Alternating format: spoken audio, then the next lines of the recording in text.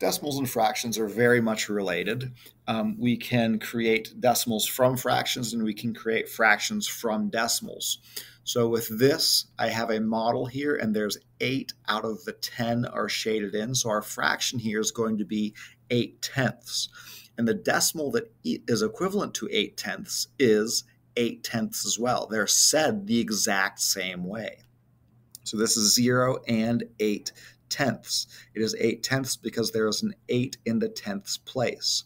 If I were to put in a calculator 8 divided by 10, this is what would show up, 8/10, because the fraction bar in a fraction just means divided by. So 8 divided by 10 will equal 8/10. Now 3/10 down here, there's 3 shaded in out of a total of 10. That will equal, as a decimal, 3/10, 0 and 3/10. That is 3/10 because the 3 is in the tenths place. And last one with the tenths, I have 9 shaded in out of 10. That's going to be 9/10, and that is going to be equal to 9/10. This is called 9/10 because the 9 is in the tenths place. So 0 and 9/10.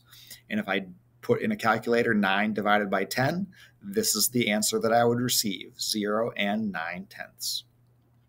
And a couple examples where our fractions and decimals will go to the hundredths. So with this one, I have 10, 20, 30, 31, 32, 33, 34 out of 100 shaded in. So that's 34 hundredths. And to turn that into a decimal, it's said the same exact way. So that is 34 hundredths. And we read that as 34 hundredths because it's a 34 after the decimal, and that goes out to the hundredths place. So 34 hundredths. And if I do 34 divided by 100 in a calculator, that's what I end up with.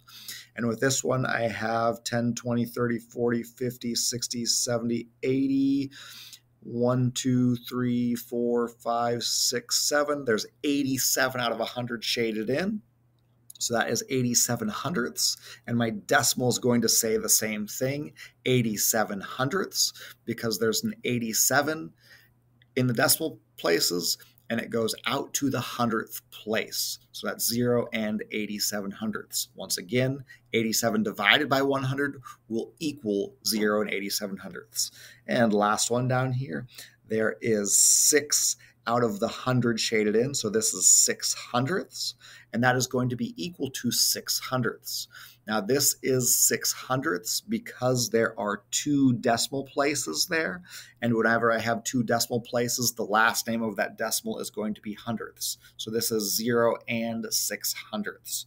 And once again, if I did 6 divided by 100 in a calculator, this is what would show up. So fractions and decimals are related to each other. They can be equivalent. They are said and read the same way when we have tenths and hundredths with them.